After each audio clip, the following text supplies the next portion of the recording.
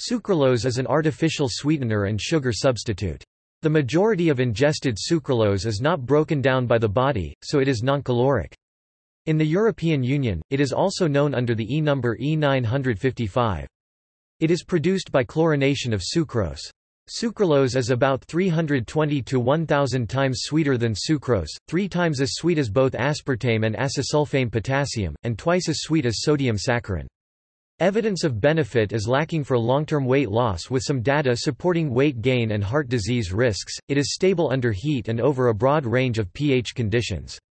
Therefore, it can be used in baking or in products that require a long shelf life. The commercial success of sucralose-based products stems from its favorable comparison to other low-calorie sweeteners in terms of taste, stability, and safety.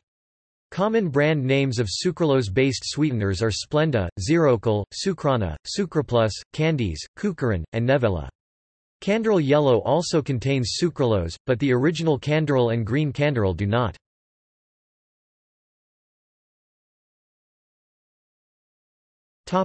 Uses.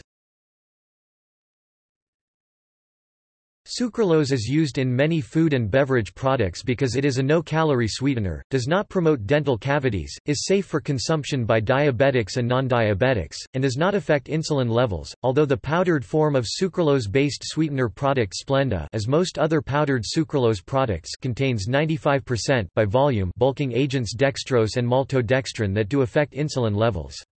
Sucralose is used as a replacement for, or in combination with, other artificial or natural sweeteners such as aspartame, acesulfame potassium or high-fructose corn syrup. Sucralose is used in products such as candy, breakfast bars and soft drinks.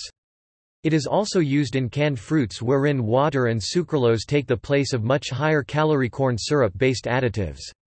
Sucralose mixed with maltodextrin or dextrose, both made from corn, as bulking agents is sold internationally by McNeil Nutritionals under the Splenda brand name. In the United States and Canada, this blend is increasingly found in restaurants, in yellow packets, in contrast to the blue packets commonly used by aspartame and the pink packets used by those containing saccharin sweeteners. In Canada, though, yellow packets are also associated with the Sugartwin brand of cyclamate sweetener.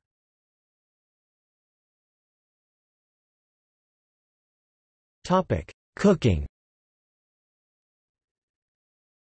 Sucralose is a highly heat-stable non-caloric sweetener, allowing it to be used in many recipes with little or no sugar. It is available in a granulated form that allows for same-volume substitution with sugar. This mix of granulated sucralose includes fillers, all of which rapidly dissolve in liquids. While the granulated sucralose provides apparent volume-for-volume sweetness, the texture in baked products may be noticeably different. Sucralose is not hygroscopic, which can lead to baked goods that are noticeably drier and manifest a less dense texture than those made with sucrose. Unlike sucrose, which melts when baked at high temperatures, sucralose maintains its granular structure when subjected to dry, high heat, e.g., in a 350 degrees Fahrenheit or 180 degrees Celsius oven. Furthermore, in its pure state, sucralose begins to decompose at 119 degrees Celsius or 246 degrees Fahrenheit. Thus, in some recipes, such as crème brûlée, which require sugar sprinkled on top to partially or fully melt and crystallize, substituting sucralose will not result in the same surface texture, crispness, or crystalline structure.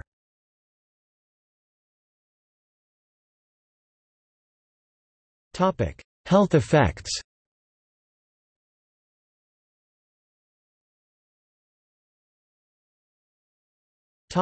Safety.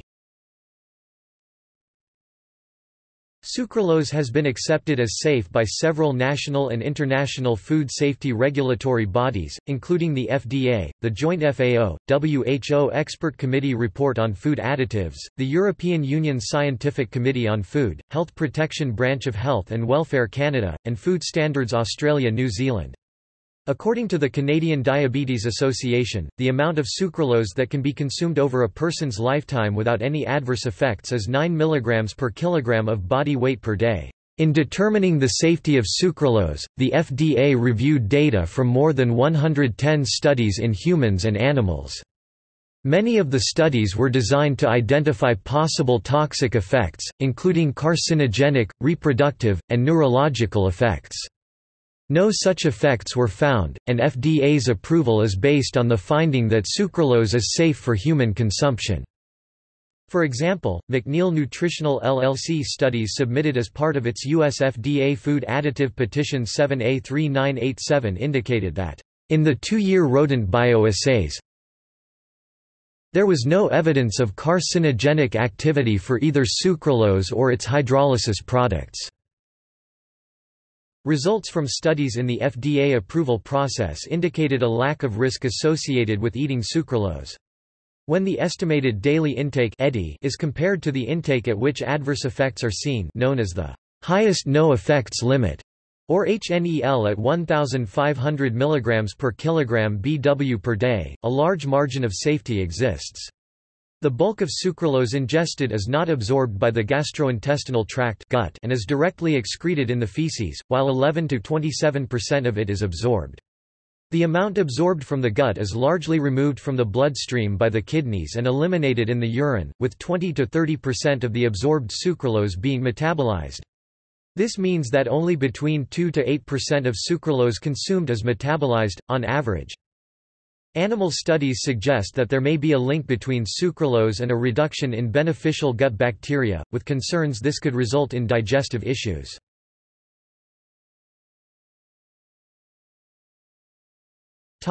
Other. The Center for Science in the Public Interest, a consumer advocacy group for food products, downgraded sucralose from safe to caution in June 2013, citing an unpublished study linking sucralose consumption with leukemia risk in rats. The study has been criticized as being poorly executed and reported.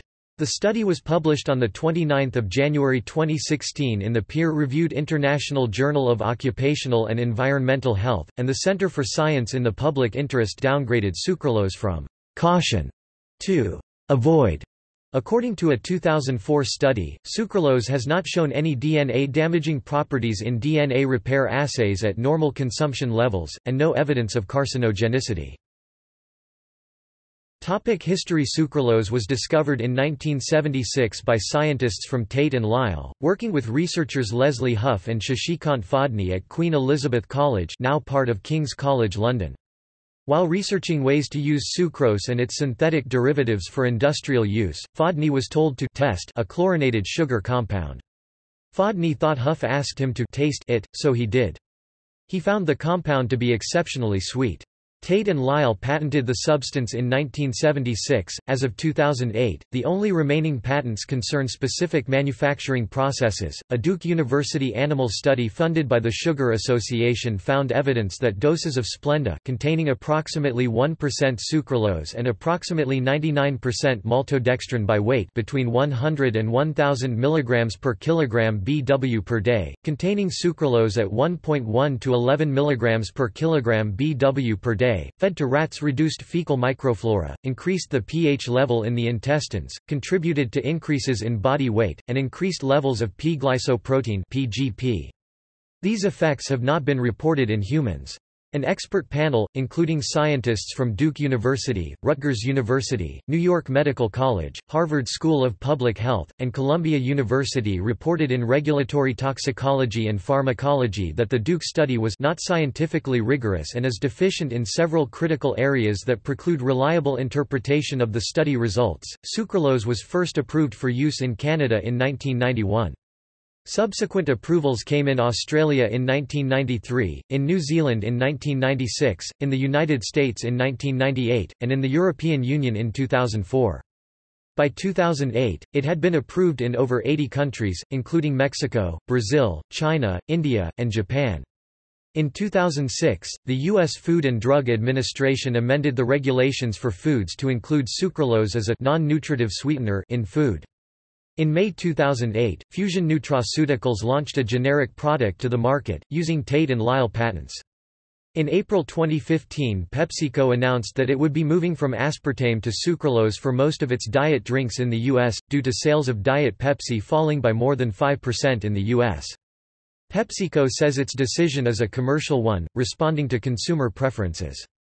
In February 2018, PepsiCo went back to using aspartame in Diet Pepsi because of an 8% drop in sales for the previous year.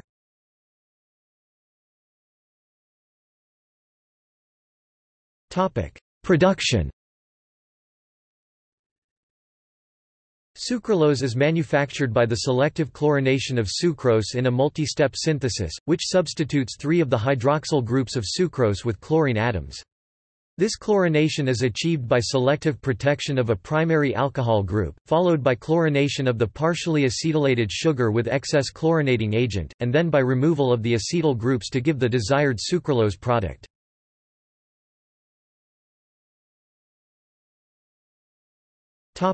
Packaging and storage. Pure sucralose is sold in bulk, but not in quantities suitable for individual use, although some highly concentrated sucralose water blends are available online. These concentrates contain 1 part sucralose for each 2 parts water.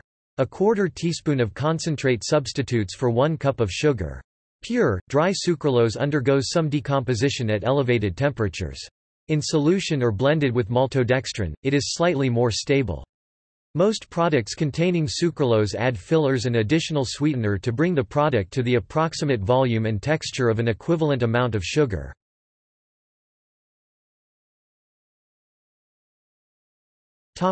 Effect on caloric content.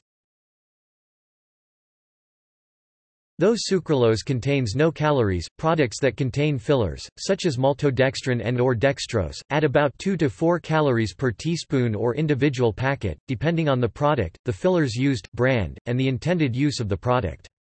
The U.S. Food and Drug Administration (FDA) allows for any product containing fewer than 5 calories per serving to be labeled as 0 calories.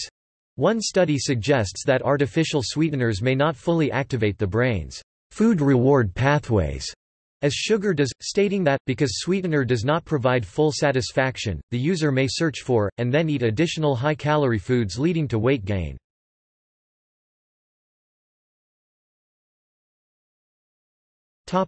Environmental effects. According to one study, sucralose is digestible by a number of microorganisms and is broken down once released into the environment. However, measurements by the Swedish Environmental Research Institute have shown sewage treatment has little effect on sucralose, which is present in wastewater effluents at levels of several μg/L ppb. No ecotoxicological effects are known at such levels, but the Swedish Environmental Protection Agency warns a continuous increase in levels may occur if the compound is only slowly degraded in nature. When heated to very high temperatures over 350 degrees Celsius or 662 degrees Fahrenheit in metal containers, sucralose can produce in the resulting smoke polychlorinated dibenzo p-dioxins and other persistent organic pollutants. Sucralose has been detected in natural waters. Studies indicate that this has virtually no impact on the early life development of certain animal species, but the impact on other species remains unknown.